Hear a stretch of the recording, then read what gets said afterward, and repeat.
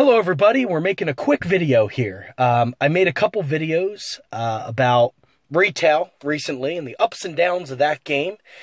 And I've been working in sales retail for almost a decade now. And today was the day. I quit. I walked out. It just wasn't planned. It just happened. It was like it was destiny. It was supposed to happen today. And honestly, I actually tried to avoid it because it wasn't a good day.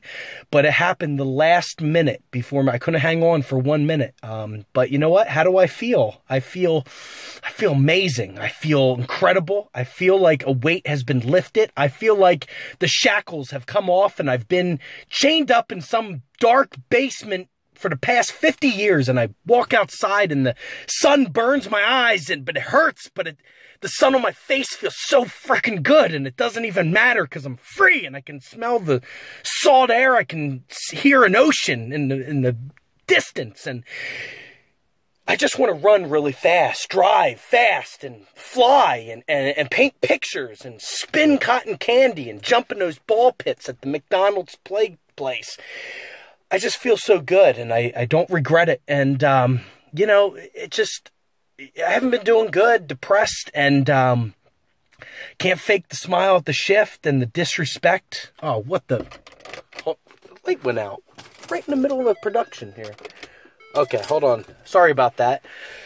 But, it was the end of my shift 1 minute before, and I couldn't hang on. And, I had to walk away, and I heard a customer screaming. And I realized it was about me because I walked away, but screaming at other employees. So I had to confront her because it was my fault, not anybody else's. But I gave her the speech on respect and how the customer isn't always right, but they're allowed to be wrong.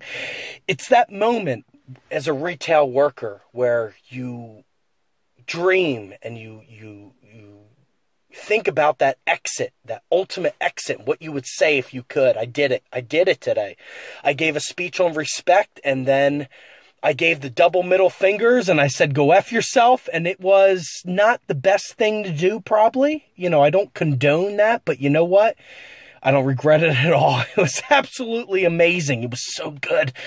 And like I said, I tried to avoid it. It was a tough customer, a tough cookie, wouldn't crumble. It was a chip that just didn't taste good. And, even if you try to dip it in the salsa to bring up the flavor, it still was not good. So you put a Corona next to it and to, maybe give it some extra, pizzazz. And it was a shitty chip. The chip just was shit. And there's nothing I could do. And it was that moment. It was supposed to happen. It was destiny. And I'm free. And anybody else in the retail game that's being disrespected because your company puts customers first, which makes sense because they need money, but there's no ceiling on the disrespect, and the customers will take as much as humanly possible, and just so they don't lose their reputation. I feel for you, and I have to find a new job, and I'm sure I will. I'll be fine, and for everybody that's still in there in the trenches taking grenades, my heart is there with you.